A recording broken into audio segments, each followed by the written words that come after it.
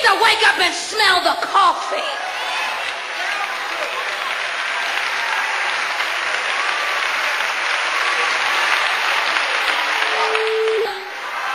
God don't have no big sins and little sin. Sin is sin. It's all sin. Just like murderers, just like those of you who gossip, God don't have no big sins and little sin. Sin is sin. It's all sin.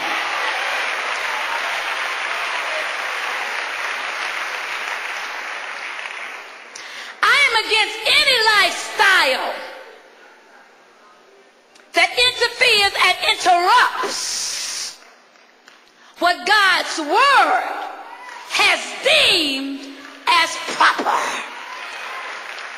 And that goes for your mama, your daddy, they go for you, your sister, your best friend. Go for my kids, your kids. If it's wrong, it is wrong. God is clear in his word.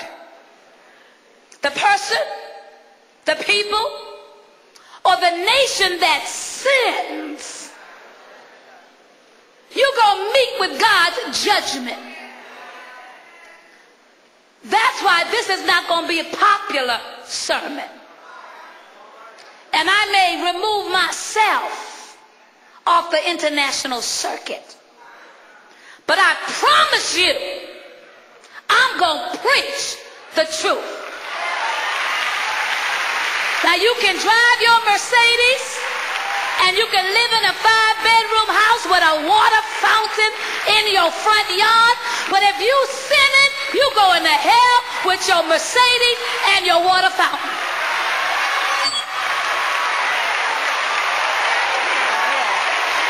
You go into hell.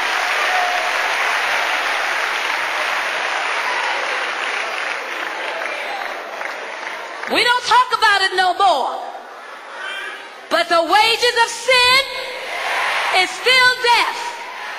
The soul that sinneth shall die. End of the story. Because we done got so hung up in this prosperity stuff.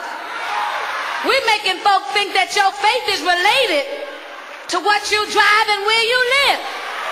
The most faithful people don't have no Mercedes. The most faithful people live in apartments. God help me.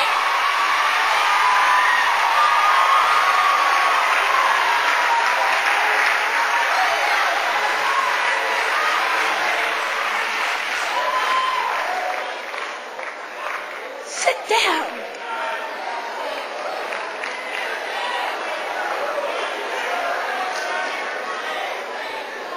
Why am I talking about this sexual thing?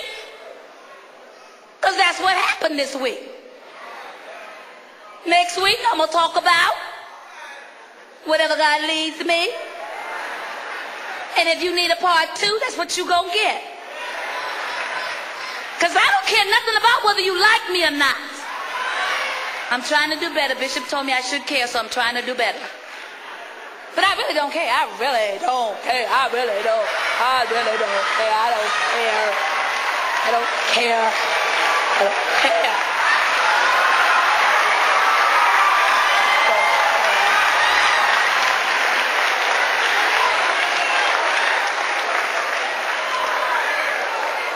So I don't need nobody to pop popcorn. I can pop my own popcorn and have a nice chat with myself.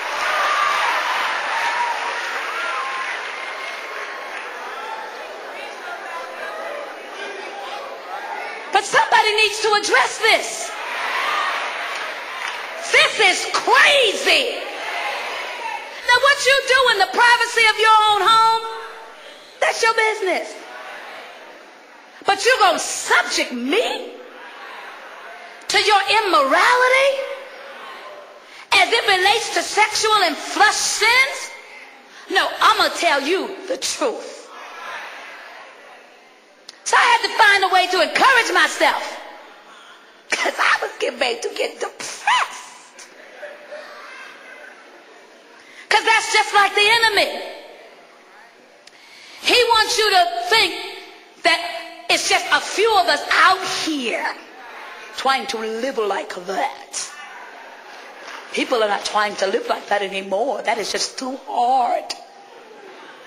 After all, God knows. And if you're not careful, that spirit will jump on you. And you'll start wondering, what's it all for? And what's the use? Because the more you tell people to cut it out and quit it and get yourself together and God loves you, the crazier they act.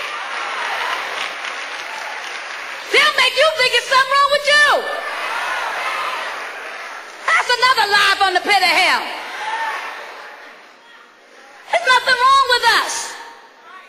God expects us to live holy. So I had to encourage myself. We were in Oakland, me and Crystal, this week.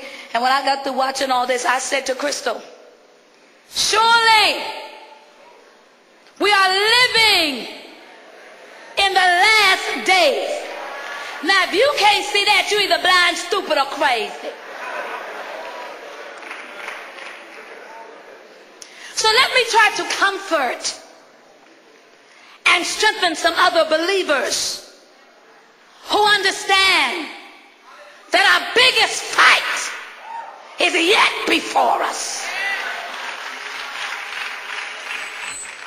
You ain't been talked about yet. You ain't been made to feel bad and have your feelings hurt yet.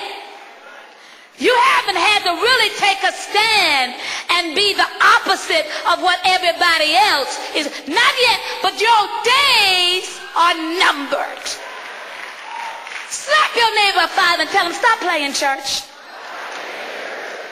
Do your neighbor on the other side, say, stop playing church. Well, let me tell you something. I don't care. Keep playing it, because in a little while, we're going to know who's who and who's just playing. Because some of you ain't nothing but players. You've been players all your life. So you came in the church and you're a player right here. But God is getting ready to shift this thing. And in a little while, we're going to know who the players are.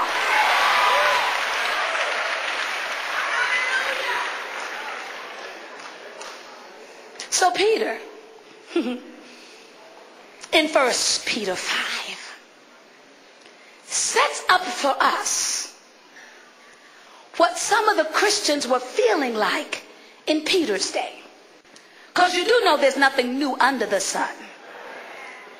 And both 1st and 2nd Peter letters were written to brethren, which gives us indication that these letters were not written to sinners. They were written to Christians who were being plagued by strenuous trials, persecution, tribulation, and struggle. So they, in essence, felt a lot like we're feeling, some of us, today.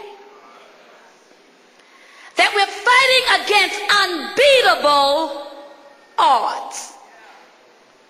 But let me serve notice to you that no matter how difficult the afflictions may be right now, what the enemy is trying to do is to destroy your faith in God.